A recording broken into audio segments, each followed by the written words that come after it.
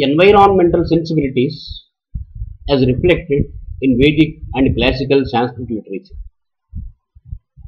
Environmental pollution is one of the serious problems that confront the world. The contribution of Sanskrit towards the protection of environment is tremendous. The world constitutes five elements: earth, water, air, fire and sky. Of these, the three elements, earth, water and air, are prone to pollution, while the rest remain unaffected. The pollution which disturbs ecological balance is called environmental pollution. In olden days, man, as part and parcel of nature, used to live harmoniously with it. He even treated the forces of nature as divine beings. Agni Deva, Varuna Deva, Vayu Deva and so on, and glorified their existence and prayed for their intervention in nature's fury. But in the modern age, man, partly out of necessity but mostly selfishly, started industrial and other such activities. But soon his greed degenerated into avarice and drove him to excess.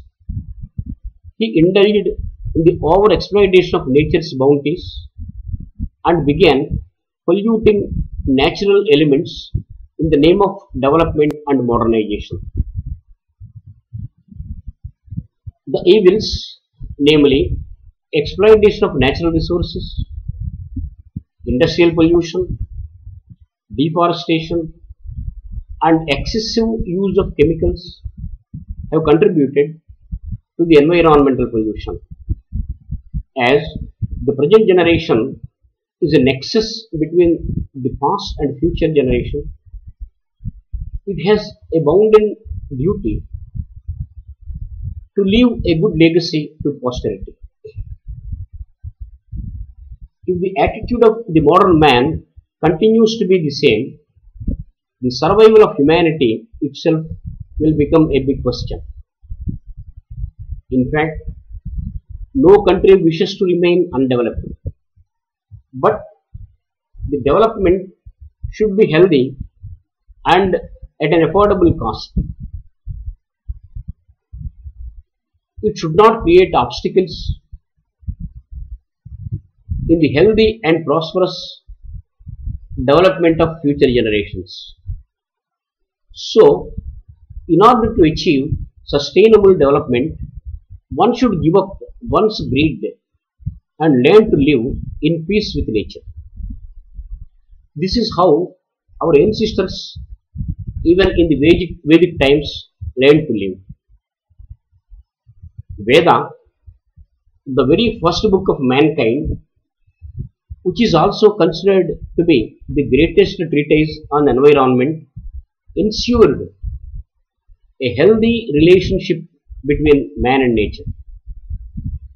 This relationship should be as sacrosanct as between mother and child. The earth was looked upon as universal mother and all living beings her children.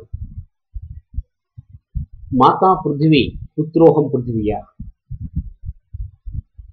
In Vedic times, rituals were encouraged and performed with a view to keeping the environment pure and perfect.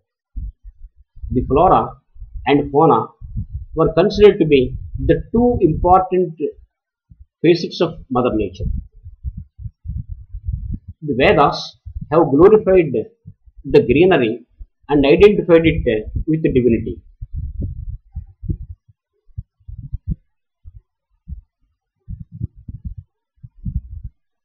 According to Shastras, plantation of saplings is a sacred dharma and destruction of trees a great sin.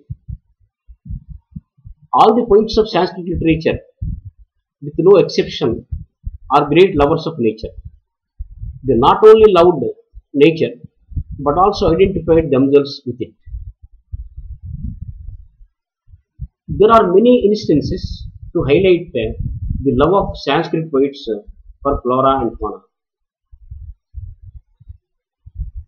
In the second canto of Raghuvamsa, a line speaks to Dilipa explaining the significance of a tree. Amum purah pasyasi devadaru putri krutosau vrishabadhvajena yo hemakumbhastana nisrutanam skandasya matuhu payasamrasajnyaha. O king, the tree which you see yonder is a Devadaru tree brought up by Shiva like his own son. His wife Parvati nourished it by providing pots of water as she nourished her own son Kumaraswamy with her breast milk. Here, the motherly affection towards a tree is established. Moreover, it is also said that once upon a time a wild elephant rubbed her cheek against this same tree, rupturing the bark of the tree. On seeing this, Parvati felt sad as if her own son Kumaraswamy was wounded by arrows pointed at him by Asuras. Harshavardhana, while describing the hermitage of a saint in his magnum opus Nagananda, describes that the trees in the hermitage are barked only superficially, lest deep skinning should cause great pain to the trees. From these anecdotes, it is evident that in the Vedic times, even the smallest injury done to trees was seriously viewed and resented. In the Kumar Sambhava, Kalidasa went a step further by saying that even a poisonous tree should not be cut even by the person who raised it. Vishavrukshopi samvarjya swayam chetum asampratam. In Abhijnana Shakuntalam, Anasuya, while conversing with Shakuntala, speaks to her jovially. She said, I think that our father, sage Kanva, must be having more love and affection for the trees of our hermitage than for you, who, though extremely delicate, has been entrusted the task of watering them. Then Shakuntala replied that she had been watering the plants not merely because of her father's behest, but because she was also having brotherly affection towards them. It is very interesting to observe that every tree in the hermitage of Kanva offers ornaments to Shakuntala at the time of departure to join her husband. Similarly, the sage Kanva, while sending Shakuntala to her husband's house, reminds the trees about the service rendered by her to them and seeks permission from each of the trees.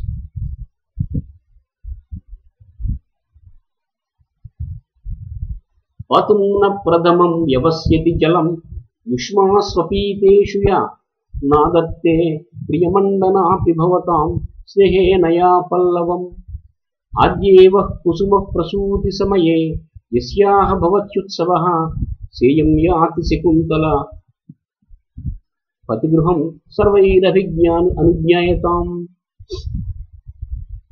Our culture went to the extent of saying that no loss of trees under any circumstances should be permitted. Even in extraordinary circumstances, the destruction of trees or plants should be compensated for. As an example, the loss of plants occurring for a cremation should be replenished by cultivating the same number of saplings by the person who performs the funeral rites. The plantation of trees is highly encouraged in our culture. One should raise big trees which bear fruits. Even if it does not offer fruits, it at least gives shadow. सेवितव्यो महावृक्षः फलच्छाया समन्वितः यदि दैवात् फलं न स्यात् छाया केन निवार्यते. The trees are compared with great people who sacrifice their everything for the happiness of others. छायाम् अन्यस्य कुर्वन्ति तिष्ठन्ति स्वयमातपे फलान्यपि परार्धाय वृक्षाः सत्पुरुषा इव. Which means they give shadow to others while standing themselves in the heat. Their fruits are also helpful for others. The trees are like good people. Now, let us come to the other aspect of the environment, that is fauna. It may evoke great interest to point out that all animals, forgetting their identity, used to live together in and around the hermitages of saints without mutual animosity. The sages also used to treat them as their children. The description of Vasishtha's hermitage in the Raghuvamsha establishes a sort of mother-child intimacy between man and animal.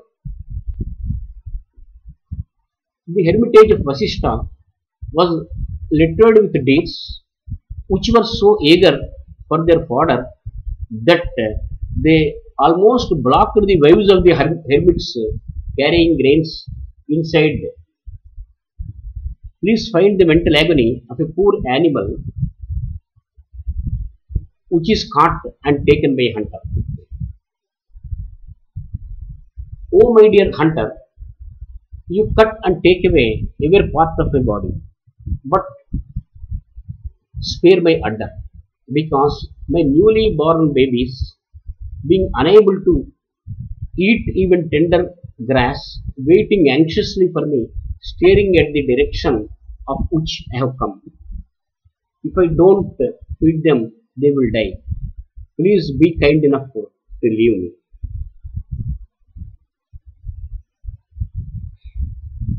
The indiscriminate killing of animals for food and export, scientific experiments, preparing medicinal potions, and cosmetic purposes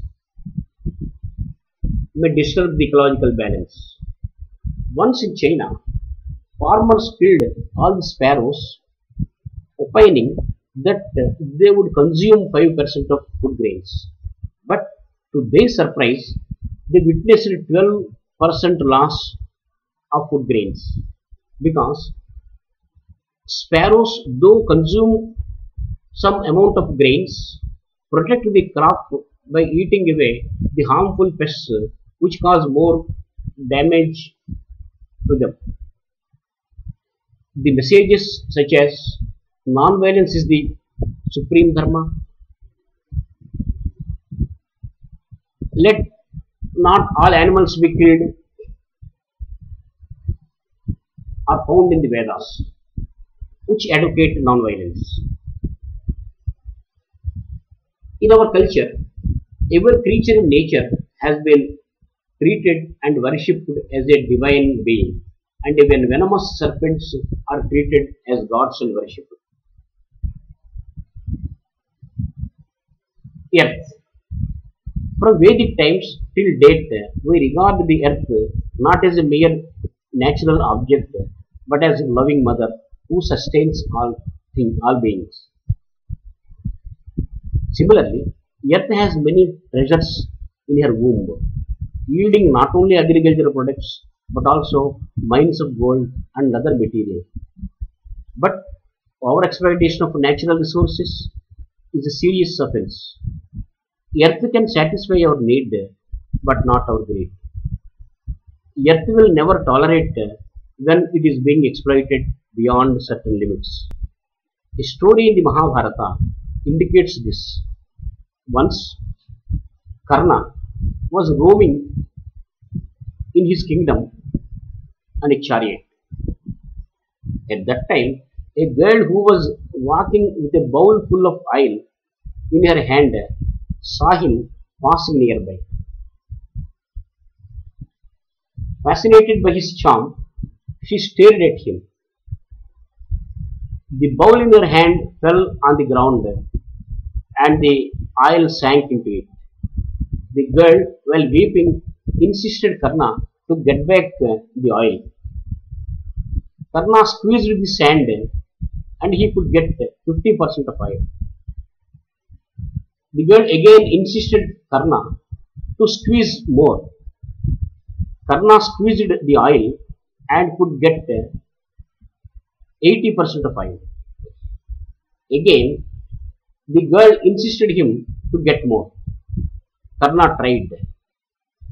It gave vent to her anger and Bhudevi cursed Karna. She said, when you are fighting with your enemy, the wheel of your chariot will sink into the ground and you will also be killed by your enemy. This story reveals that even the nature cannot tolerate exploitation up to some extent, can tolerate exploitation up to some extent, not beyond. Water. Water plays a vital role in human life. There are hundreds of Vedic mantras which reveals the importance of water. Water is called Jivanam in Sanskrit. Jivanam means life. It is a drink of immortality. We depend upon food for our living, and for production of food, agriculture is necessary, and agriculture depends upon water. Our culture went to the extent of saying that polluting water is a great sin. In the Ramayana, Bharata says to Kausalya, the mother of Rama, O mother, if I have any malintention of sending Rama to exile, I will definitely go to that hell a man goes on polluting drinking water.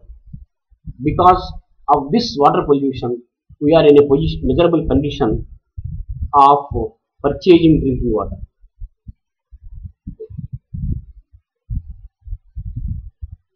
Air. There are hundreds of Vedic hymns which describe the glory of air. They recognize the importance of pure and unpolluted air for the source of health, happiness and long life. We should never forget that every oxygen molecule we breathe is definitely a product of a particular tree of a particular period. The air is praised as the supreme deity. Namaste Vayo Tvameva Pratyaksham Brahma Tvameva Pratyaksham Brahma Vadishyami Rutam Vadishyami Satyam Vadishyami Tanmamavatu Tadvaktaramavatu Avatumaham Avatuvaktaram Om Shanti Shanti Shanti.